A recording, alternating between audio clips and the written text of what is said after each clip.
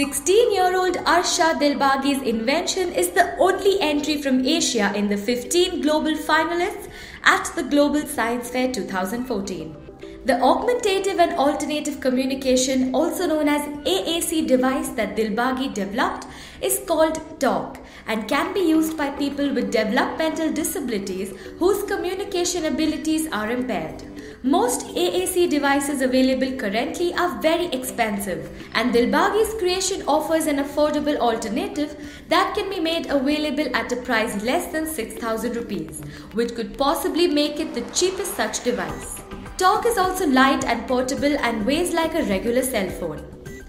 Dilbagi says it can run for over 2 days on a single charge.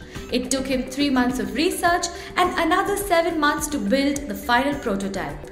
The device interprets 2 distinguishable exhales as Morse codes and converts them into words and sentences. Talk comes with 9 voice settings for different genders and age groups and has 2 modes, one for language communication and the other for command phrases. Talk uses breath as the medium of interaction between the user and the device, which also makes it unique as it has never been done before. He also has plans to make his device integrate with Android smartphones and Google Glass to make it more accessible and easier to use. Dilbagi, who prefers to be addressed to by his nickname Robo, is a class 12 student at DAV Public School, Panipat, Haryana, and says his inspiration is Apple co-founder Steve Jobs for combining technology with art and envisioning products like no other.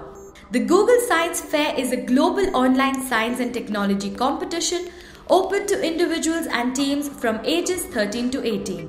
This year there were 11 regional finalists from India, but only Arsh Shah Dilbagi made it to the global finals.